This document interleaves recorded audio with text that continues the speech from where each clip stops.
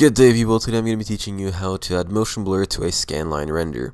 Now, I don't recommend using ScanLine render for anything except probably making draft renders just to show people if you're working on a project and you don't want to spend half an hour rendering a whole scene. So, as you can see, it's pretty hideous. The shadows aren't quite nice. It's just not the best. I recommend using Mental Ray or V-Ray or I-Ray, depending on what you like. But there you go. That's a ScanLine render. It looks hideous as always.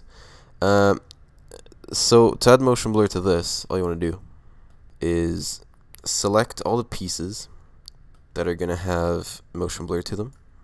So in this case, the wall's going to have motion blur and the rocket's going to have motion blur. So right click and then go into object properties and then go on the motion blur tab, enable and select by object or by image. By object, when you render it, it's going to render it with the motion blur, and by image it's going to render it without, and then it's going to render again with the motion blur. The time difference is pretty similar, so really it's up to you.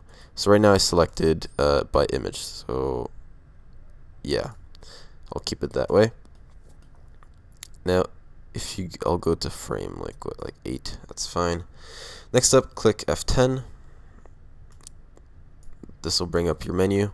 Go into renderer, go all the way down to where it says motion blur, apply, and then if you want motion blur, if you want 24 frames per second motion blur, you can write 0.24, or if you want it to be more accurate to what movies look like, write 0.48.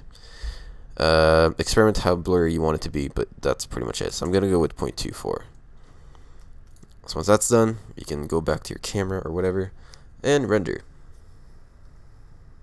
So as you can see, I did by image, so it renders without it, and then it'll render again.